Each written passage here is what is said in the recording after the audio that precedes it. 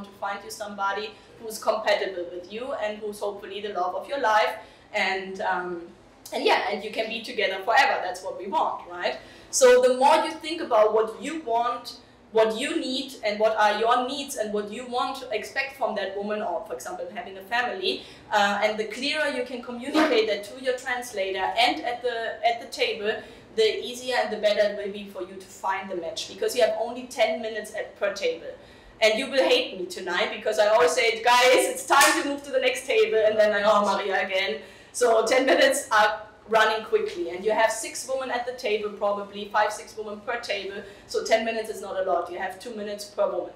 That is the complaint. The complaint of you guys is always, it's not enough time and it's too many women. So that's why we try to be early at the social. That's why we're there at 6:15, because you will be meeting your translator. Usually you need 15 minutes with the translator. You can take longer if you need longer, no problem. And then you can start mingling if you want already around 6:30, because the women are arriving at 4:30 already, 4:30, 5 o'clock. We tell them for 4:30 to be there 6:30. But some are very punctual.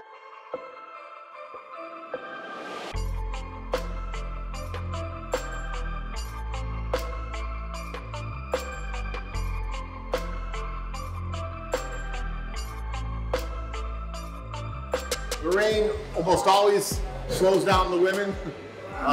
We hate it when it rains on a social night, so it'll probably be a slower start tonight, but they'll still trickle in. So, but that's just how it is in Colombia, like you talked about.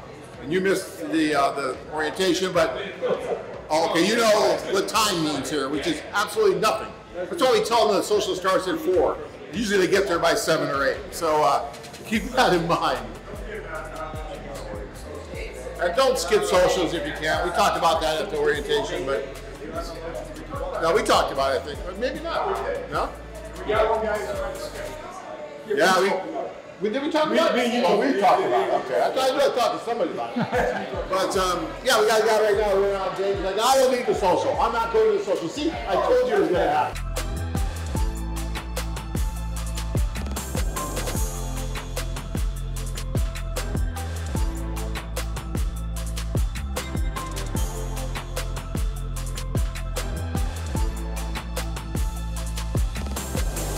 Okay, tonight we are with Angel. Hi Angel, how are you? I'm doing great. Yourself? I'm great, thank you for asking. So Angel, tell us a little bit about your experience so far here in Colombia and here during the social. So far it's been a wonderful experience from the beginning till now. You know, it's very, you feel very comfortable. You feel like you're being taken care of very well. Everything is very well coordinated, and it's been just great. Okay, and this is your first social? First social, yes. Okay, that is great. And why? Why you pick Colombia? Why you decide to take that step and came? I picked Colombia. I just watched a lot of the videos and did my little homework and just chose Cartagena. I figured it'd be the best spot. It was vibing, and it hasn't failed me yet. It's been great. That is great. And for example, this is the second social night. And how was your first night yesterday? The first night was something I've never experienced before, and it was a great experience. It was awesome. I communicated well with everybody. My translator was awesome. All the girls were great. They asked great questions. They answered the questions, and it was just an amazing night. I noticed that you speak Spanish. You think that makes things easier for you? Definitely. It was a easier way to communicate with some of the, I think the ladies helped them feel a little more better, and it was awesome. More comfortable also. Well, yes, absolutely, yes. Yes, and also most of the girls here, there are a couple of them that speak English, but most of the girls, of course, here in Colombia, we speak Spanish, so that makes things easier, and it's a little bit advantage for you. For me it is, yeah, but it works both ways, because, you know, if they're speaking English and maybe they don't have somebody to speak English with and they're practicing, it shows that they're putting in an effort to learn, and that I don't have a problem with that. That's great. Okay, and this is your first time in Colombia? Yes. Okay, and what do you think about Colombian girls? It's beautiful. It's just like, I'm from Puerto Rico and I love Puerto Rico, and I just feel at home. Everything here makes you feel at home. You think that Colombian girls or Puerto Rican girls are similar? No. Colombia is Colombia, and you know, I'm not saying which one's better or worse, but so far from my experience, it's just great, wonderful. That's great. That is great. And Angel, one advice that you can give to the clients that want to come to Colombia for first time? Just do it. Absolutely do it. Watch the videos. I watch them over and over. Take notes and just be prepared to just try everything new.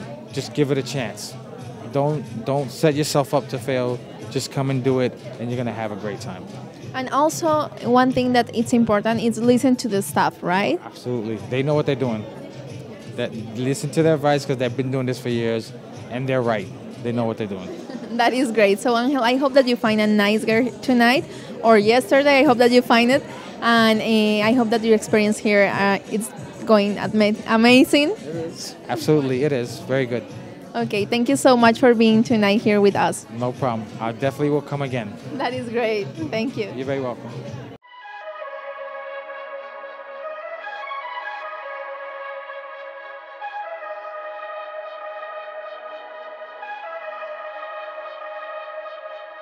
Relax, have fun, and just enjoy it, get to know new people, make new friends. Take advantage of it, enjoy it, and just have the time of your life. It'll be great.